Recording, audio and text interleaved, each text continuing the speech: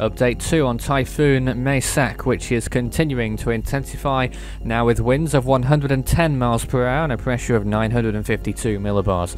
Position is around 9 degrees north at 144.8 degrees east, which puts the storm still over the Micronesian islands. That's as of 2 p.m. UTC on March the 30th. The storm's expected to move towards the west-northwest and intensify further, reaching a peak as a Category 4 storm. That's what we're anticipating in the next 48 hours, and then gradual weakening as it approaches the Philippines. We could still see typhoon conditions in the eastern part of the Philippines and towards the north as well, so I would be watching out for that one as well in the next few days, particularly if you're living in the northern half of the Philippine Islands. But in the meantime, more immediate warnings are in effect, in particular places in Yap State. A typhoon warning in effect for some other areas of Micronesia as well, but Yap itself under a typhoon watch and a tropical storm warning, and that will probably be upgraded to a typhoon warning if the storm continues on its current trajectory at its current intensity. Tropical storm warning also in effect for Woliai as well towards the south. Places further east of that, no warnings in effect anymore. Places like Satawal, definitely Chuuk, long gone from that region now. Sea surface temperatures fairly warm at this point, around 28 degrees Celsius, going to be gradually cooling over the next few days, which may be one of the reasons why it's going to begin to weaken in around 2 or 3 days' time. I don't think wind shear is too favourable towards the Philippines as well in the north. Yeah, you can see it there on that map. The whole red area towards the northern half of the Philippines showing very high amounts of wind shear. Until it gets towards there though, until it clears Yap and Palau, wind shear is remaining good, conducive, and the storm is likely to intensify until it passes Yap at the very least. Dry air a little bit towards the left-hand side of the storm as well.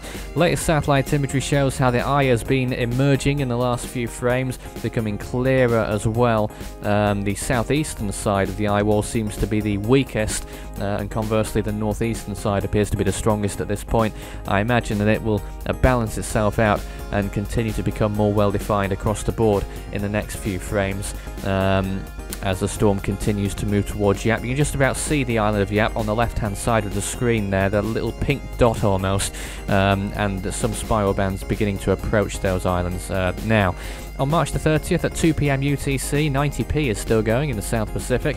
You also have Invest 91S and 92S in that little blind spot there.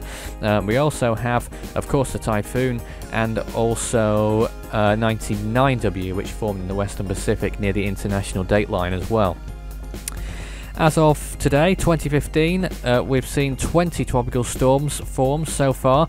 Maysak is the 11th Category 1 hurricane equivalent storm with winds of 74 miles per hour or higher, and is on the verge of becoming the 7th Category 3 storm as well on the Saffir-Simpson hurricane wind scale, but unlikely that it will be a Category 5, but you never know, it is the West Pacific after all.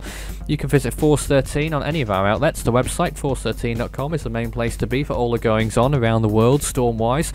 Of course, we're on YouTube, obviously, you're probably watching it there, where you can see past and present videos as well on our channel, and same too for the social platforms. For the latest information, search Force 13 all in text on Facebook and Twitter, at Force 13 on Twitter. You can also speak to me on Skype at Fool13, that time in numerals, to speak to me personally.